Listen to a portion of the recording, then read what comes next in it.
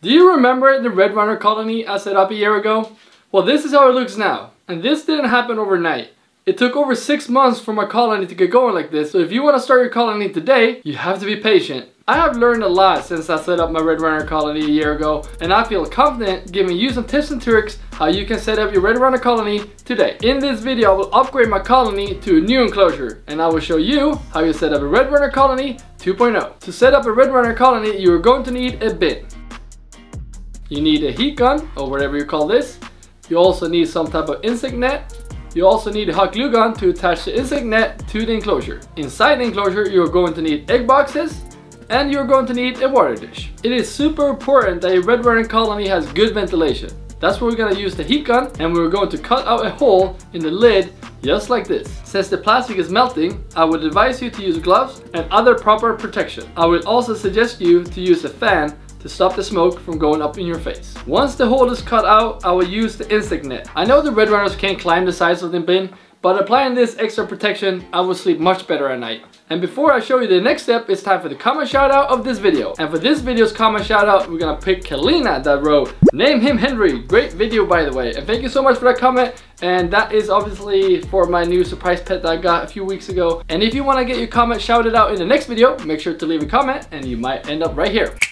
Now the ventilation is done, and it's time to me to set up the enclosure. And to set up the enclosure, I'm using these egg boxes, and these are perfect for climbing spaces for the roaches. And as you can see, they fit perfect into this bin. And it took me a while to find a bin where the egg boxes actually fit perfectly. They're not too close to the surface right here, where the roaches will be able to jump out. So that is a good tip for you, that you find a box where the egg boxes or wherever you use fit perfectly. And then I will just stack the egg boxes like this in the enclosure. I usually use 4 of these, but I'm not going to put in the 4th one just yet. I'm going to use that for a little trick I'm doing later in this video, so make sure to stay for that so you can know what I'm going to use this for. The last thing I'm going to add into the enclosure is just a little food dish. I'm going to place that right here.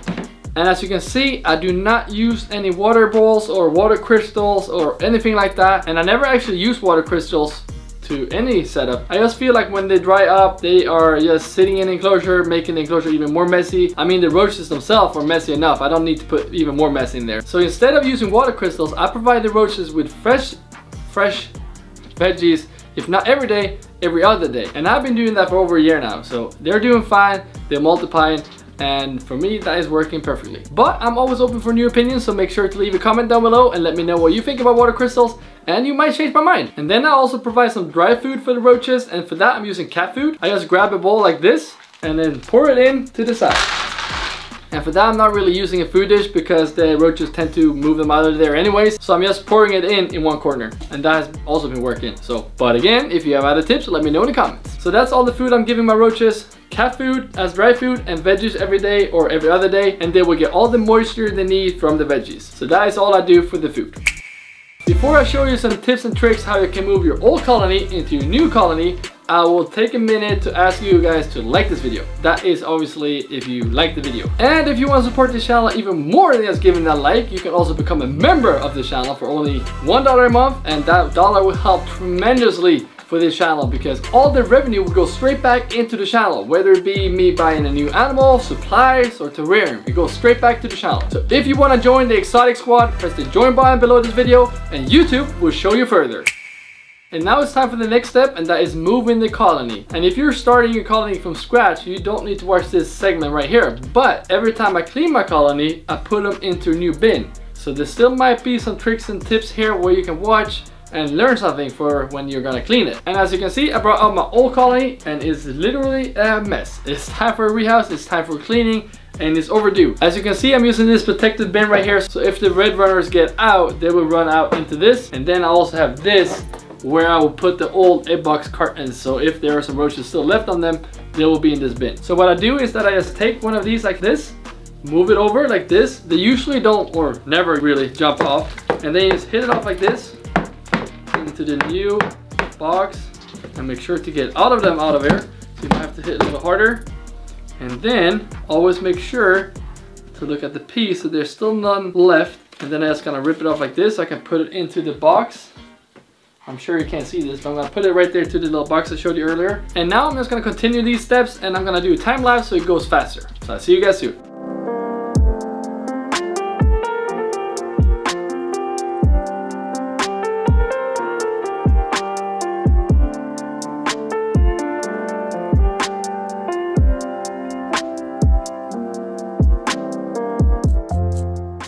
Alright, so most of the red runners have now moved into the new enclosure, but there's still some here.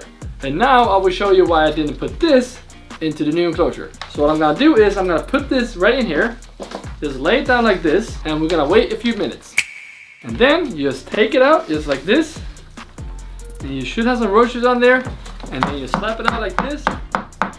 And this process you're gonna continue until you get all the roaches in here. And you might have to leave this in there for a while so you actually get all the eggs out of here, or the newborn babies, once they hatch. So make sure to keep an eye on that, and once that is done, you just put this new egg box in like this without the roaches. And if you're curious how I set up my old red runner colony, the video is right here, so go check that out if you want to. It's a bit different than this setup, so you might learn a thing or two. So go check that out if you want to. Leave a like to this video if you want to, and I will see you in the next video.